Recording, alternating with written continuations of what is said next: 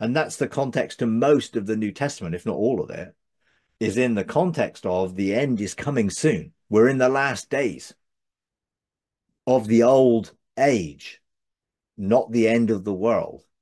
And mistranslations of certain words are put in the end of the world, and it actually means the end of the age. And therefore, you can change the meaning of something. And people have changed the meaning of generation to race. Well, it's a different word. You know, Genea and genos are completely different words, but they're similar words, and translators have changed the words in English from one to another to explain their theology and their position that this is the end of the world and not the end of an age. A few years ago, I wouldn't have thought split frequencies was all to do with new age stuff. In fact, I thought everything was new age that actually isn't. And about 5 years ago, the Lord started bringing up the subject of frequencies. Well, I was never. I'm a musician, Hmm. and I felt He wanted me to look at frequencies and play in a different frequency to 440. Yeah. It was very controversial. That was about 3 years ago, and I had a lot of opposition to that. Nevertheless, I went with it because I really believed that this was what God wanted. And you really confirmed a lot of things actually that God's been speaking to me about. Without you wonder if you're being deceived. I would wondered because I was told I was in deception. Yeah. Obviously, you don't know if you're in deception because you can't tell, can you? So I No. just kept saying, "Well, Lord, you're gonna have to show me if I'm deceived." But this feels right. What if it's not? Hey, that's Hmm. all you can do, really. Yeah. So, and I'd never heard of those singing bowls. Oh, I mean, obviously only in a new age way. And I wondered, how did you find out about the power of frequencies? And um, is Okay. it is the hertz important, or is it like the intention that's put into things? But I Okay. love those singing bowl things Yeah. now. It's both. Listening to them. Um, Frequency in itself has an impact on our body and every area because everything's vibrating. Um, if you think of the, say, love being a very high frequency, if you come and engage love, love can raise your frequency up and entrain that frequency to come higher, and then you become in harmony with that frequency, you resonate with it. That produce benefits within your whole being. Um, Low frequencies, the body can operate low frequency wise when it's angry, unforgiveness, negative emotions create low frequencies, and therefore they draw low frequencies towards them. And therefore you come into agreement with low frequencies, and that causes potentially could cause dis-ease. Yeah. Disease is just the system out of ease, out of rest, out of harmony. So, all that happens in the sense of with frequency. Now, frequency is a scientific term, really, is just the rate at which something is vibrating. And if you tune A to 444, then the whole musical scale operates on a particular set of frequencies. Um, that if you read into that, there are some good stuff out there online. A friend of mine, Dell Hungerford, has got some very good articles. She's a concert sort of musician and a teach professor of music. She's got some very good articles on frequency and particularly how that relates to solfeggio scales and all this sort of stuff. But when it comes to um, changing what A is tuned to, that seemed to be changed somewhat, I think, in the 20th century.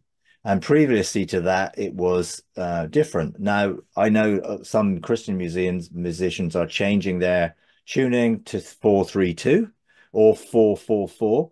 Both of them have different properties when you engage it. I remember when our musicians did that, I felt something. Yeah, my whole being connected to the songs that we were singing in a way that I'd not done before. And there seemed to be something more in tune and harmonious with God at those different frequency tunings. Now, there's scientific things behind that, and I'm not going to go into all that. But ultimately, when I first went into heaven in 2010 in a consistent way, one of the first things that God spoke to me about was frequency, harmony, resonance. And again, I did exactly the same as you. Oh, that sounds weird. Looked it up, found a whole load of new age stuff. And it was like, oh, but you told me about this. So there's got to be some significance in why you're speaking to me about that. He also spoke to me about quantum physics and quantum entanglement and quantum tunneling and all these things. And I'm like, what is all this about? But then I began to understand over a period of time how God has created the universe, how when he spoke things into being, light responded to his voice and formed a reality. Now we call that collapsing a wave function, making a choice which effectively orders reality.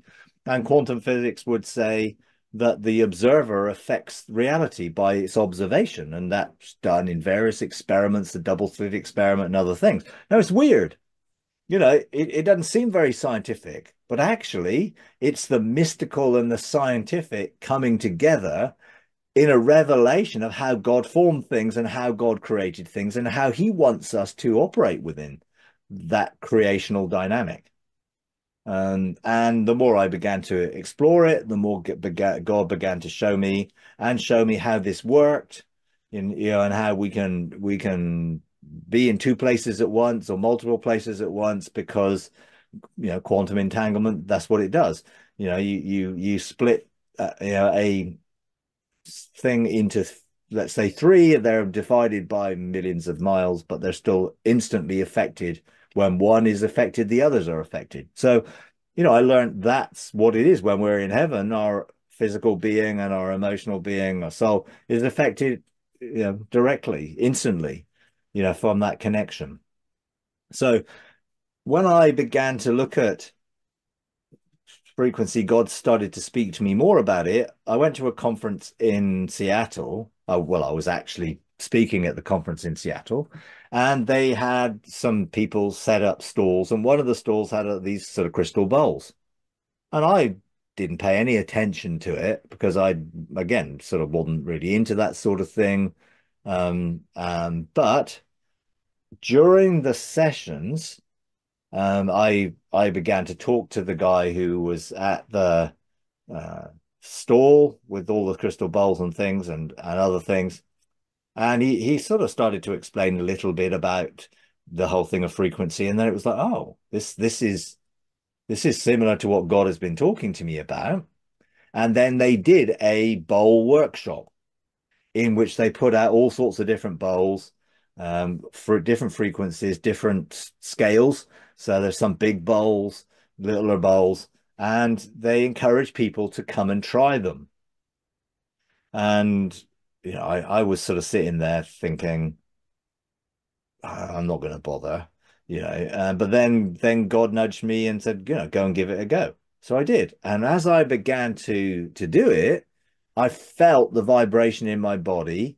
I felt something, positive, it was a positive thing going on. And then the guy gave me a crystal bowl.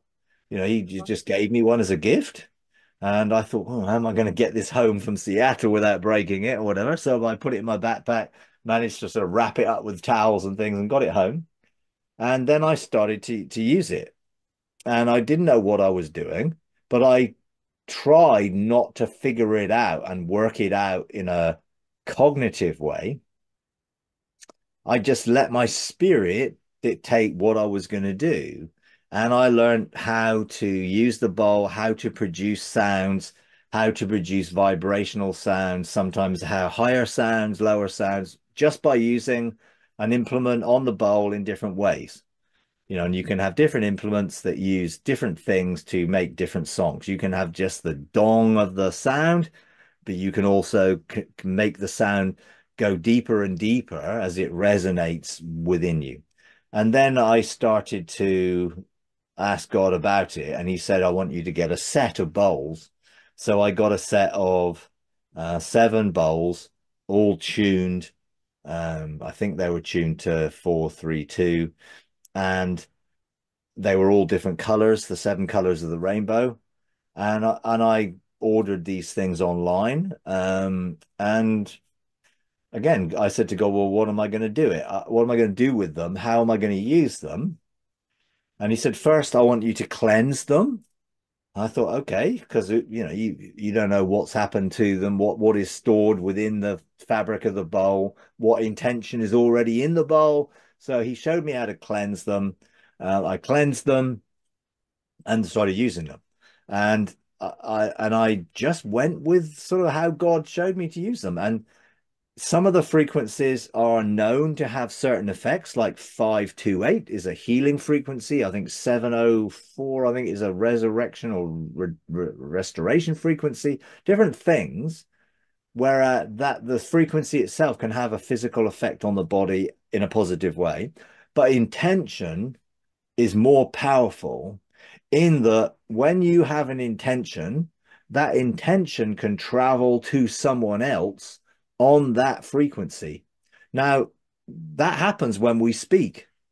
If I speak, literally, there is a wave of air that people's ears pick up and they translate that in their brain as sound and language. So I can speak and they'll understand me, and that can have an effect on them in a very normal, everyday way. But what I speak intentionally can have a different effect. If I said something negative to them, you're ugly and horrible and everyone hates you, then that is going to negatively affect them. If I said something positive, God loves you, you're the apple of his eye, you're the treasure of his heart, you are unconditionally loved and blessed to be a blessing, that will enhance what they feel and sense. So even our words as frequencies, because that's literally what they are, waves, basically can have a positive and a negative effect. And scientists who did some studies on this actually showed that that can have an effect in water. When you speak to water or you play different sorts of sounds and frequencies, when you then crystallize the water, it freezes in patterns which are harmonious and beautiful, like sort of snowflake patterns, or sort of just horrible looking things, it's really not good. And then the Dr. Emoto is, I think, a Japanese guy who basically then started to study this, and he boiled some rice and split it into two jars. On one jar, he wrote the word hate. On the other jar, he wrote the word love. And whether his intention, that was his intention. I don't know whether he spoke words of hate and love, probably did. And then after a few days, the one with hate was actually starting to go off and started to form mold or whatever it was and went off. Where the other one was perfectly good and carried on for a long time. So there was this indication that, okay, having this positive sort of intention can have a positive effect. And then he did an experiment on a lake which was polluted, and he got a group of people to fix their thoughts and intentions on purity in the water, and the water actually cleared and became pure. And there's another lady called Lynn McTaggart who does something around intention, the intention experiment thing. And she uses people's intentions focus to help find people who are lost or missing positive things using intention to open things up. So, these things have grown in understanding and we use them. So when I had the bowls, I initially asked if anyone was interested to do a sort of a little bit of an experiment workshop to see whether we could use them and whether these things worked. So about 10 people did. We sort of I showed them how to use the bowls, how to actually play them. And then I said, okay, here's number one experiment. I am going to play the bowl with an intention and a thought, which is an emotion that I want you to feel, but I'm not going to tell you what it is. So I released the emotion and then I said, okay, I want you to tell me what you felt. And one person said they felt peace. Another said they felt rest. Another person said they felt calm. And actually, I released peace. that was what my intention was. And people felt it. They described it in different ways, but they felt that piece. And then each of us had a go, and the others would see what they felt. And there were some people who were really in tune with it and picked up every intention. And then I then took that into a larger gathering. And I said, look, I want to release a healing intention into the room using these. I had three bowls, three large 12-inch bowls, which I think were C, D, and E, I think. Um, and I started playing them with the intention. And I just said to people, be open to receive the intention that I'm releasing into your body.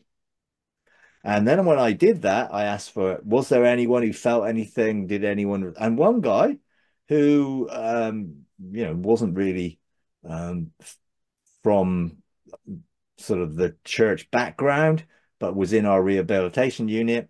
He said that his whole side of his body was numb, which he had caused through drug use. And that while he felt this frequency go into his body and he felt his body started to vibrate, the whole numbness went from the whole side of his body and it returned to normal. So again, that was an experiment we did to show that no, we know Jesus spoke and people were healed. We know Jesus laid hands on people, which can create a vibrational energy. People were healed. We know Jesus spoke and someone was healed who wasn't even present.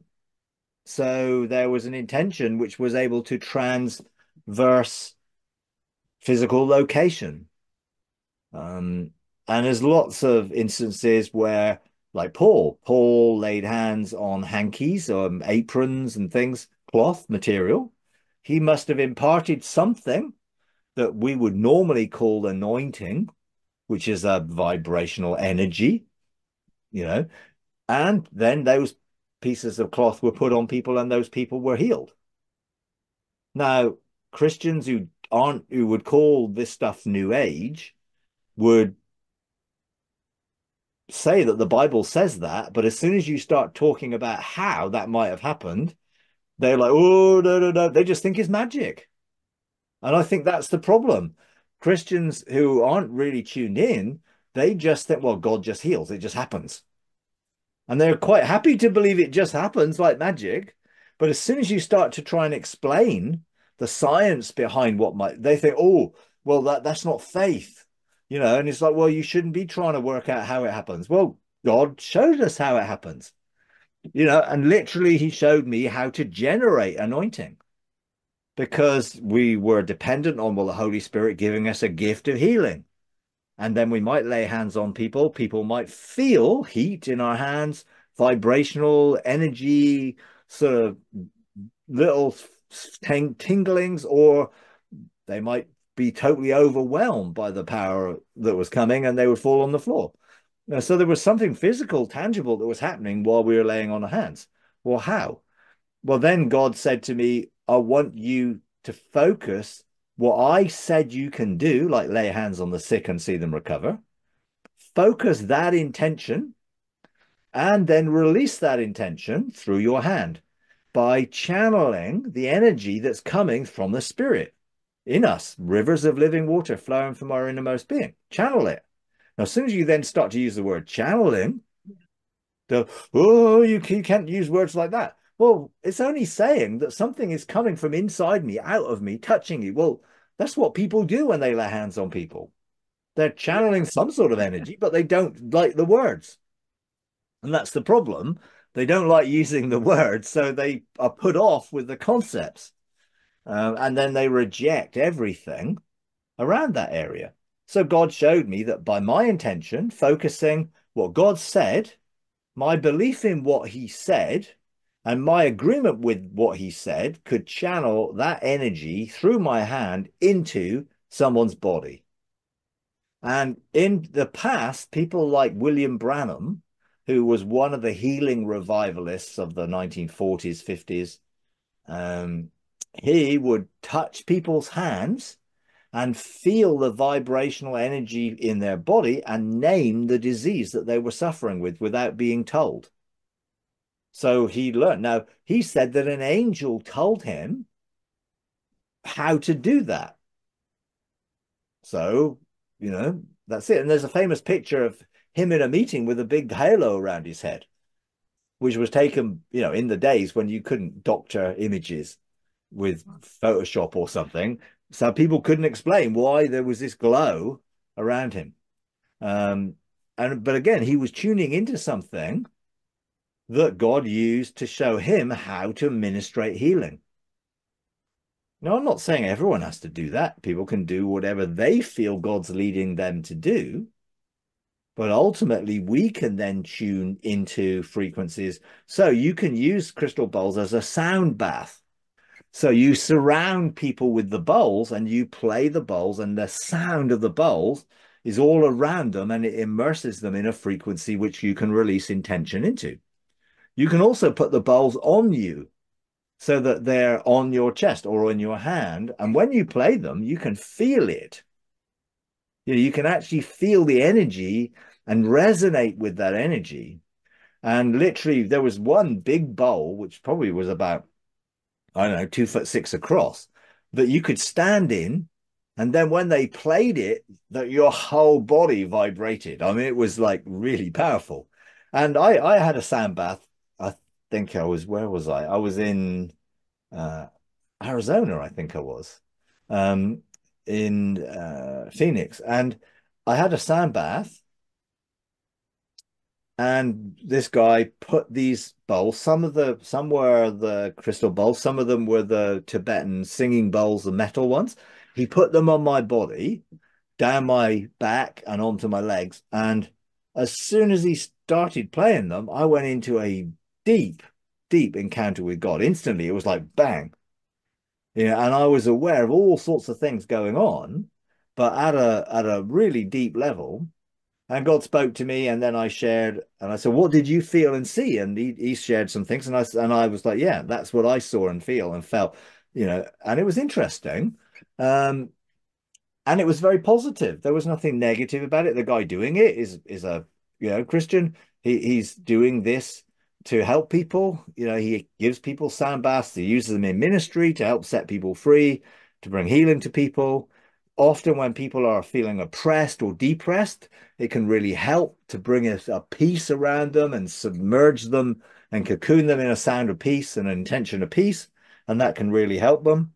So there's a lot of things around frequency which is, I believe, God is revealing our intention for. Now, the same thing would apply to fragrant oils or essential oils. They carry a frequency, which is a high level of frequency within the purity of the oil. And then when you place that onto a person or they smell it and breathe in the fragrance, that can begin to operate in their lives, can release healing, it can release toxic emotions in them, can do all sorts of things.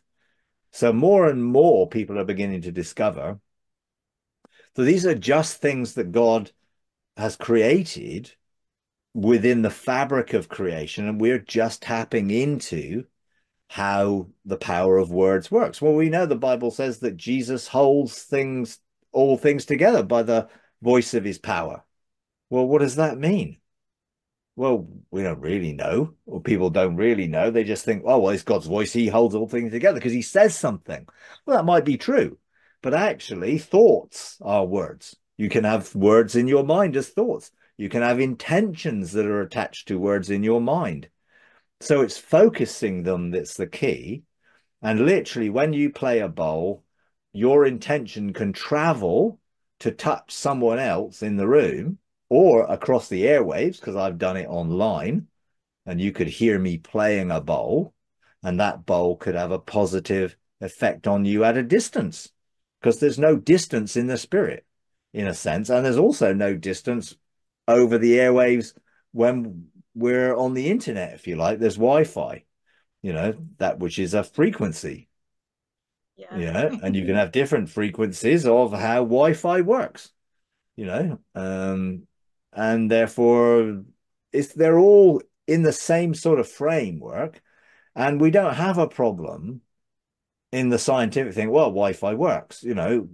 Our gadgets are able to pick up the frequency, which is the connection to the router that then is connected via our phone line or whatever to a server somewhere, and all of this stuff works by sort of magic.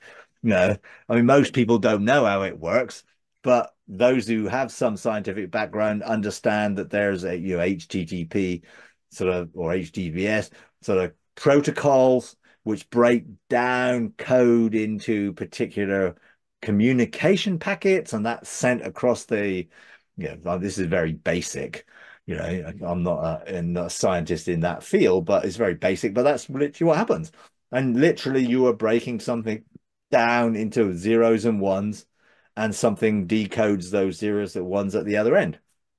Simply put, and the world operates on that.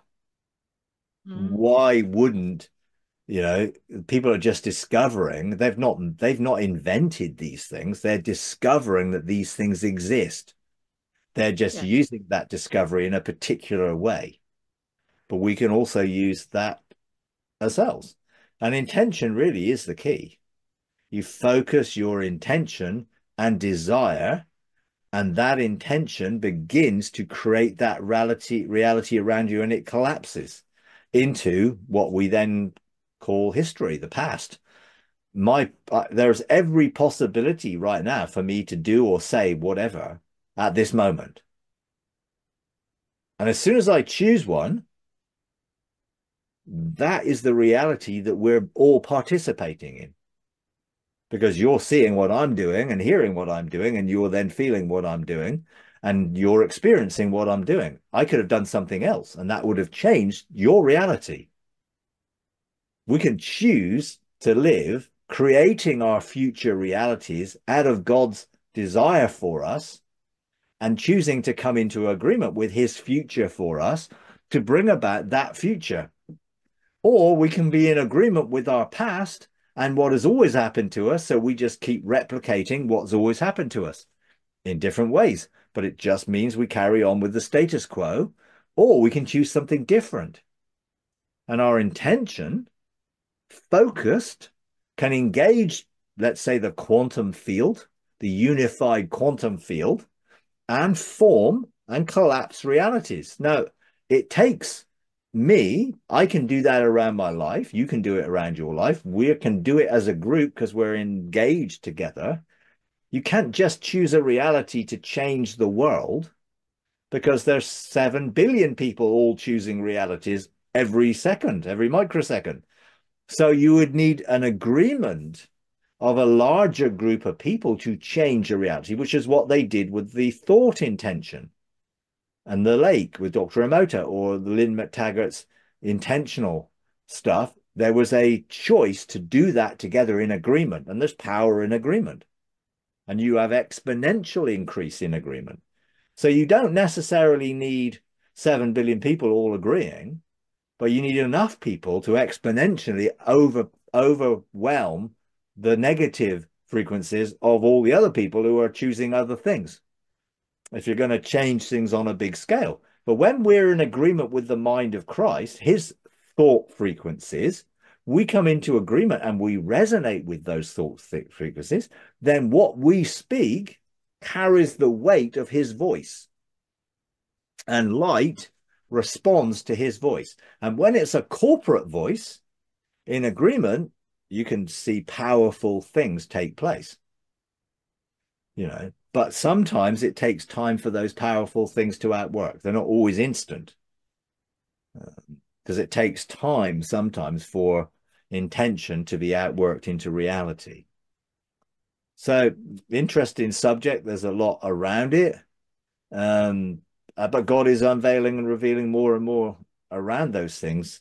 When I go back to 2010, I really had no idea when God said, I want you to, understand frequency, harmony, resonance, these type of things. It was like, well, what's all that about? But I just kept walking it out until the revelation came in a deeper and deeper way. And then I began to experience it and use it and everything else, you know. Yeah. And it's everyday life for most people. In a scientific sense, they just operate out of the technology that's around them. But when it comes to us choosing a reality and being the observer of that reality in such a way that it forms, most people don't know how to do that. So they keep getting what they've always got. Therefore, you've got to change your thinking to create a different future from your past in alignment with what God's desire is. Now, you get people, who are not Christians, but are operating in this field. And there are people like Joe Dispenza and other people like that who are teaching people how to choose different realities, and they're finding that healing comes and positive things and changes take place in their lives.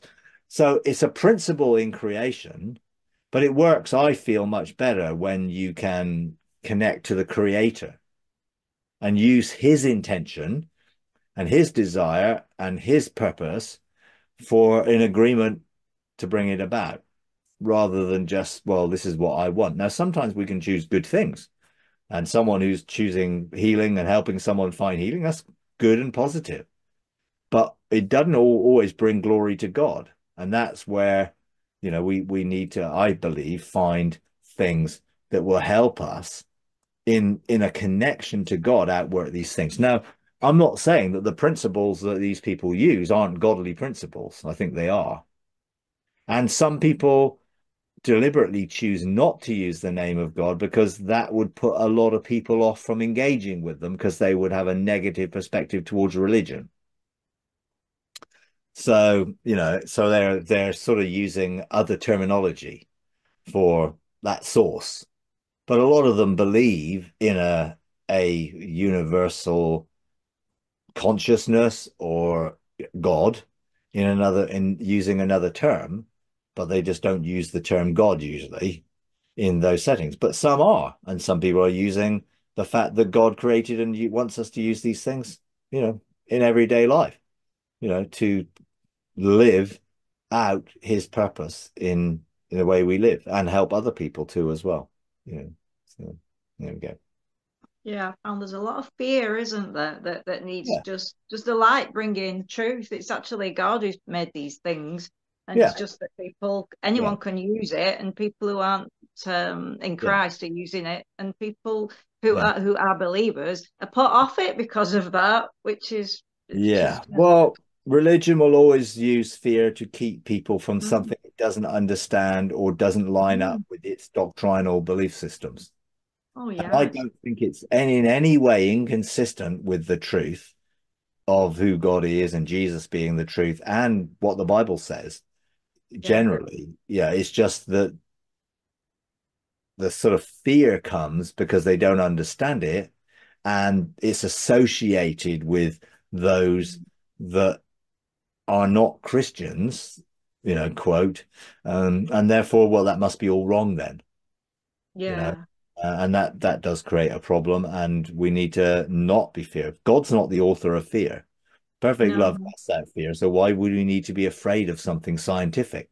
I mean, right throughout history, Christians and sort of the religious institution, let's say, have opposed all sorts of changes in our understanding and technology, and they've been against everything. They were against the printing press. They burnt Wycliffe at the stake for printing the Bible. I mean, how nonsense is that? But they did. Because they've opposed technology. Because why? Because that means that their power base would be removed.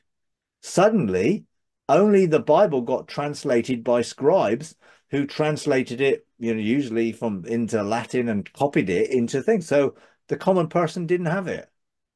And then all of a sudden, well, if the person themselves can read the Bible, then they won't need us to tell them what the Bible says. Then we're out of a job, or we've lost our power or influence over them.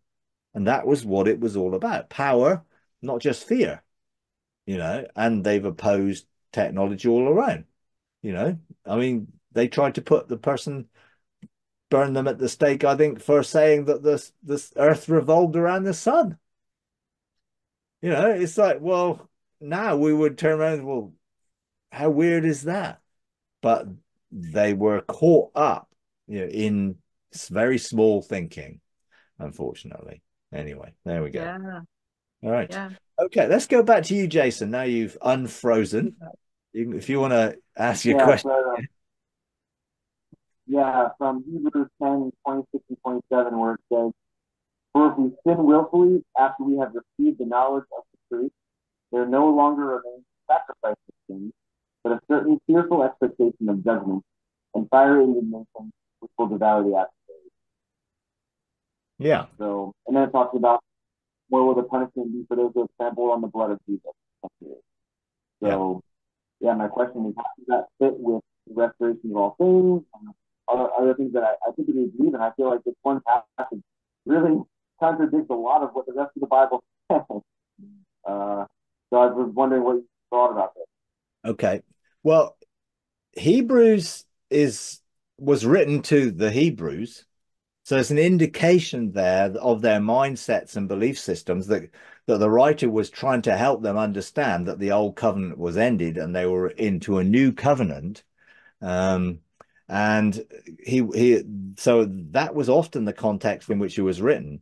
And when you sort of read things like that, you're reading them with a predisposed way of looking at it. So an evangelical will read that. If we go on sinning willfully after receiving the knowledge of truth, there is no longer remains a sacrifice for sins. Well, of course there doesn't, because there's only one sacrifice for sins and it's already happened. So if you carry on, you can't do anything different than's already done. You're already forgiven. So actually, you're not going to sacrifice an animal because, well, Jesus didn't work because someone carried on doing something independently. So, then it says the terrifying expectation of judgment and the fury of fire, which will consume the adversaries. Okay, well, what are the adversaries? Not people. They're the things that get you to carry on operating in lost identity, which causes you to operate in that way in the first place. So, what is a judgment? It's a verdict. So, God passes a verdict on what you're doing and says, that's not good. Now, fire, God is a consuming fire. God consumes everything in opposition to the truth so that you don't have to live that way. But then you go on, anyone who's ignored the law of Moses is put to death without mercy of the testimony of two or three witnesses. How much severe is the blow? He's talking to Jewish people and trying to help them understand under their system, here's how things worked. And just because it says that to that group of people, trying to help them fathom it out is not a universal thing that we need to necessarily apply to us today. And that's part of the problem. We're not looking at audience relevance, when it was written, who it was written to, why it was written. And this was all before the end of the temple system. Therefore, this was a covenantal thing. So literally saying Jesus is come, you who are following Judaism are trampling underfoot the Son of God, not accepting him as the Messiah. Therefore, your system is going to come to an end. And we're trying to interpret these things through our understanding in modern Western thought that this is Christian theology, rather than who was he writing to, why was he writing, and how was he trying to explain to them. Of course, it's a terrifying thing to fall in the hands of the living God. Well, for who is it terrifying? For those who are living according to the old covenant, because they have no grace operating on their life if they're choosing to operate by law. So you've got to take the whole thing of what it's saying, not just pick out one verse and trying to explain a verse without the context of the whole argument and the whole book, because the whole book is a letter written to the Hebrews who were caught up in this controversy of, do we need to keep following the law of Moses? You had the Judaizers who were saying they were Christians, but they were trying to get people back under the law. They were even trying to get the Gentiles back under the law. So you got the whole consequence of these things going on. And of course, the writer basically says things like, the law is obsolete, and faded away. So, and then under the old, you couldn't touch any of these things. But now You can touch these things. Hebrews 12. You know, you couldn't touch Mount Zion because they didn't touch Mount Zion because they were afraid to come to God, and they sent Moses. So they set up a mediation system. So now God is saying, in this, the writer is basically saying, hey, you don't need a mediation system anymore. This is open. And again, he says that, you know, that now you can come into the Holy of Holies, which was only for the priest, because now we're all priests and kings, you know, under the order of Melchizedek. So he was sort of trying to help understand the transition from the old into the new. And it isn't talking about judgment of someone at the end of the world and all that thing. It's a judgment on the system and the people who are following the system who go on sinning willfully. So they go on, forget the behavior and think of it as lost identity attached to a belief system, which is keeping them following a religious system which is ended and doesn't work. So God's judgment on that is this does not work, and my fire is going to consume all of this system which is in opposition to the true grace-based salvation that's found in Jesus. This system will never save anybody. Therefore, the adversaries are those who are or the system itself is the adversary, let's say. But Jesus warned those who stayed in the system and stayed in Jerusalem what would happen to them at the end of that age, in that Jerusalem would be destroyed, the temple would be destroyed, the heavens and the earth would be destroyed, which was the name for the temple, where heaven met earth. And that's the context to these things. And that's the context to most of the New Testament, if not all of it, is in the context of the end is coming soon. We're in the last days of the old age, not the end of the world. And mistranslations of certain words have put in the end of the world, and it actually means the end of the age. And therefore, you can change the meaning of something. And people have changed the meaning of generation to race. Well, it's a different word. You know, Genea and genos are completely different words, but they're similar words, and translators have changed the words in English from one to another to explain their theology and their position that this is the end of the world and not the end of an age. So that's really where these things come in. And there is no sacrifice for sins other than Jesus. He is the one and true sacrifice once and for all time, which is what it says in Hebrews. And he was trying to help them, the writer was trying to help them understand the power of the crucifixion and the resurrection and the new covenant that we're in, but using terminology that they understood, referring to their system of belief. And we read it today, and Christians are trying to understand it through Christian theology and coming up with the wrong conclusion completely. You know, and that's part of the problem. And they're using Old Testament scriptures, which does here, vengeance is mine, I will repay. You know, the Lord will judge his people. Well, he did judge the old covenant system. And that old covenant system came to an end. And the new covenant but it didn't die. It was rebirthed, if you like. The new covenant came out of the end of the old covenant.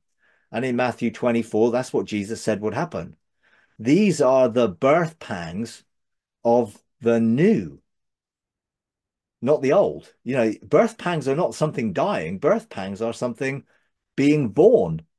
So what was the end of the old, which was a destruction of the old, actually revealed the new and were the birth pangs of the new. You know, and, you know, unfortunately, if you read it on face value with a conditioning from evangelicalism, you'll get the wrong conclusion of what it's saying without looking at the whole premise of the book. You know, same things goes to other things where it talks about striving to enter rest. That's what they were doing, striving through a religious system to enter into a rest, which was never going to be possible for them in a man-made system of beliefs and works and sacrifices and offerings, it never worked. But we read that, oh, we must strive to enter rest, thinking it's talking to us. Well, we're already in rest. We rest in the finished work of Jesus and we're included in him. We don't have to strive to enter anything. We're already included in anything. But you read those verses, well, the Bible says it. But that's not the context of which it says it. And that is the problem. We've been conditioned into thinking sola scriptura, every verse and every letter of every word, we need to actually apply today to our lives. And that can cause huge problems with people, unfortunately. So, yeah. Yeah. It's very hard, in these things to sort of get free of these mindsets of judgment and wrath and anger. But God is a loving God, but he is a consuming fire, but he doesn't consume people. He consumes the things that hold people in bondage. That's what he wants to do. That's why the old covenant ended in fire. We talked about frequencies, and I have been listening to quite a lot of videos on YouTube, and the origin is really Buddhist. Some Buddhist person and there's a picture of Buddha on it, but the music is so beautiful. I mean, it's this Indian flute, and other like instruments from that time, old instruments, and the boats that they have. And I haven't felt anything evil or anything bad. I've been careful thinking, intention. What is intention? But it is according to what it says on the internet. It is for healing, for sleep, for calmness, all that. But of course, it's on the internet. Can you really? I mean, well, I think this comes down again to your intention. See, Buddhism is a philosophy of life more than a religion, because essentially they're not really worshipping Buddha. They know Buddha died. It's a teaching philosophy, which actually contains very much similar teaching to Jesus. Love one another, the golden rule, treat people the way you want to be treated. I was in Cambodia, Vietnam, Thailand in March, and I found it very interesting looking at the Buddhist temples and the philosophy and looking at how they did things and why they did things, and was like, okay, and not in a negative way. I didn't go over there. I was just interested to see, well, what was this really about? Now, obviously, Jesus is not at the center of it, but that doesn't mean that there isn't truth contained within it. Yeah. And in terms of meditation and how you focus, how you come to a place of rest, using music and using certain things and frequencies can be helpful. But what we're not doing is applying Buddhist philosophy as a Buddhist. We're seeing truth is truth, and we're applying the truth as it comes from Jesus through Jesus, not through a Buddhist principle or anything else. And that is the difference. And I know people will say, but if you that the root of it is evil, therefore you can't. And at the end of the day, well, who said that the root of something is evil? Why wouldn't Jesus as the truth deposit truth in all sorts of places for people to discover, to ultimately help them discover him? And there is the story of a God who was crucified with a crown of thorns in the Hindu religion. Well, where did that come from? Well, I believe Jesus deposited it in there, that then when they heard the story of the crucifixion, they may be drawn towards Jesus. But we in a sense are engaging with Jesus, the truth, not through the philosophy that is being presented. And if certain music is helpful to you, you are essentially cleansing the music by using it with your intention for your good. The same thing would be, back in the day, they were told not to eat meat sacrificed to idols. Well, why? Well, because they were afraid of being polluted by meat sacrificed to idols. And Paul was saying, well, the idols are nothing, they're just stone and wood. Well, what was behind it may be some demonic thing. But when you ate the meat, you were not worshipping the demonic thing. You were just eating a piece of meat. Just because it had been sacrificed to an idol doesn't mean there was any power in it to harm you. And Paul was trying to help them see, that it had no power, only what you gave it. So if you thought that this was a negative thing and you shouldn't do it, then don't do it. Because you're then going against your own conscience, and that could be a negative thing. But actually, there is nothing negative actually about the piece of meat. So why not eat it? And that was what Paul was trying to get over to them. Don't be in bondage to these things. If you don't want to eat it, don't eat it. But if you do want to eat it, eat it. It's not going to have any negative effect on you because it's just a piece of meat. That was really what Paul was trying to get over to them. And the same would apply to these type of things when it comes to using frequencies and bowls and music and intention. But there is also a lot of good Christian stuff out there as well that also carries a good positive intention with sound and music, which has a embedded frequency in it. So for me, would I listen to Buddhist music when there's stuff I know I can engage in? Probably not. I wouldn't need to. Do I actually listen to music that way at all? Not really. But I do know, Samuel, who's part of our ministry, writes and composes a lot of music, which has a positive intention built in for our activations and for those things. And I know that they are all very positive with a positive intention. So if anyone's got any doubt, use something which is coming from a good source. If you're concerned about it. But I don't necessarily believe you need to be concerned about it. You could say that the writer of the music placed something in the music to deceive you. That and the writer could, but that doesn't mean that you have to be deceived by it, because you carry a higher truth. So you can cleanse a piece of music if you want to, so that its embedded goal is not going to affect you negatively because you choose something different. And I would say for a lot of people, don't listen to that stuff because you're not in a place to know how to handle that stuff. So don't listen to it. Don't bother. Find some Christian stuff to listen to that has got some good intentions. But for those who are mature enough to be able to know how to handle something and not be affected by it, so it's not going to affect you like the meat sacrificed to idols was not going to be affecting mature people.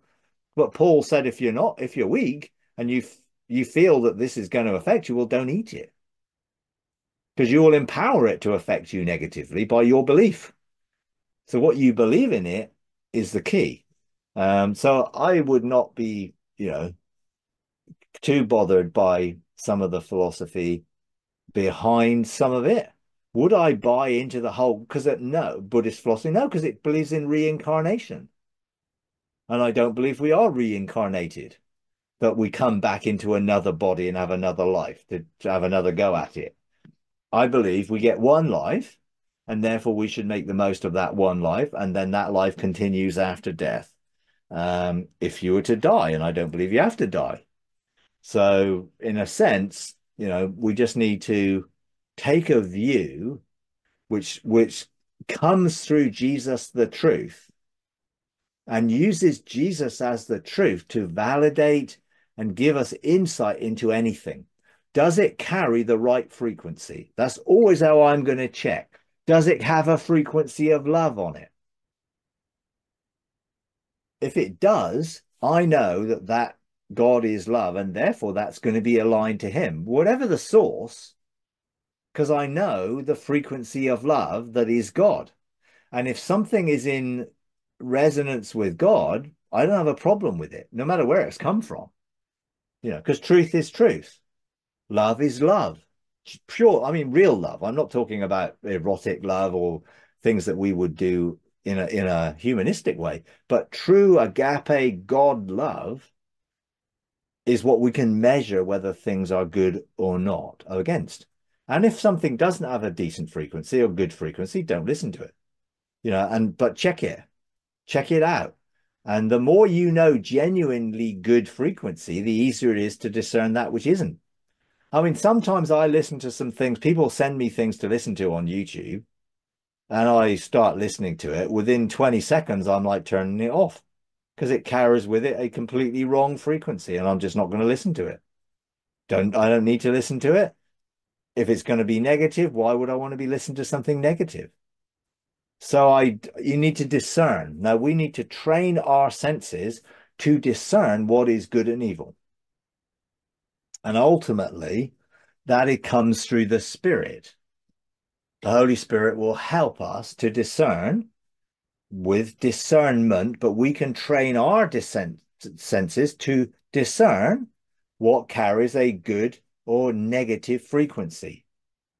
And then we reject the negative frequencies and accept the positive ones.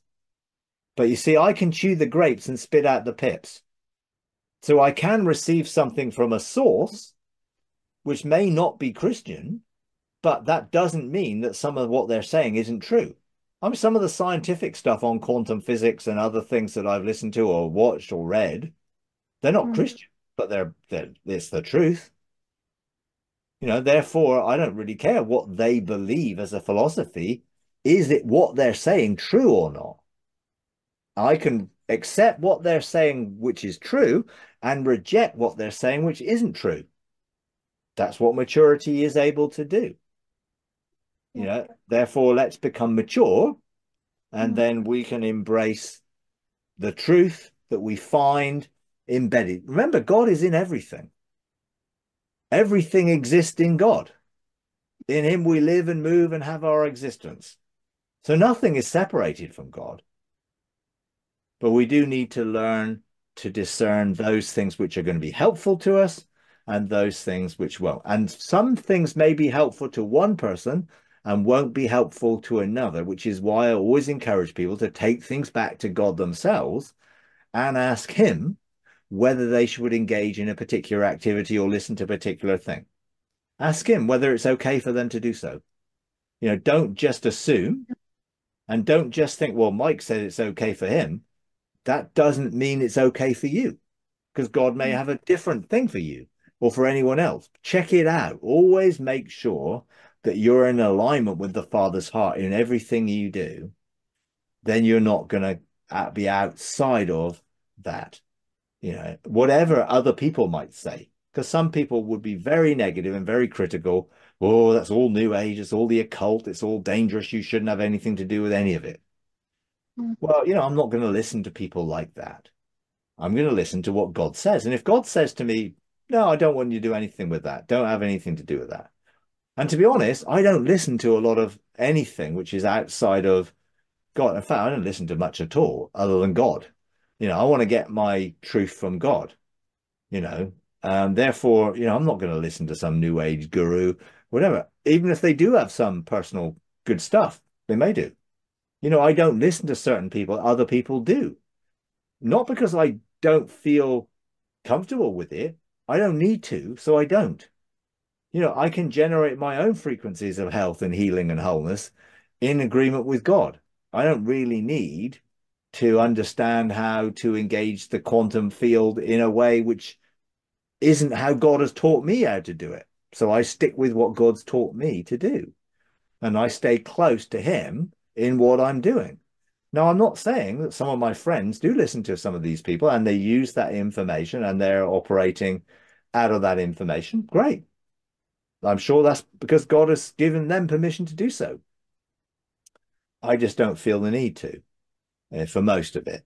Now, sometimes people ask me questions and I'm like, well, okay, I have no idea what that person teaches. So I might go and find out a little bit about what they teach to give someone some insight into it. But generally, if I'm unsure and I really don't want to go listening to someone and spending the time to do it, I'll just say the same thing. Go back to God and ask God for yourself. Because it's what God says to you that's important, not what God says to me. And that is always the most important thing. Use Jesus as the truth, the spirit of truth. dwells in us to help us discern and understand what is true and what isn't. And if we stick with that, then we will learn to be more discerning and more mature about things and not be afraid of things just because they have maybe a dubious source. And if someone says something, there are Christians that I would wholeheartedly endorse some of the things they say, and I would totally disagree with other things they say. Does that mean I reject everything they say? No. I just accept the things which I know are in alignment with what God has said to me, and I reject the things that aren't. And then maybe later in the future, I might accept some of the things I've rejected in the past because God has then revealed something progressively to me. And that's happened loads and loads of times in my life where I would have sort of stayed away from something because I wasn't in a position at that point in time to engage with that. And then later on, I've had the revelation that God has spoken to me about something, and I realize, there was truth in that after all. I just couldn't see it at the time because I wasn't framing it from my experience. So I would say always err on the side of what God says to you, and then you're not going to go far wrong with in listening or watching any of these things that exist out there. Because we do need to be discerning,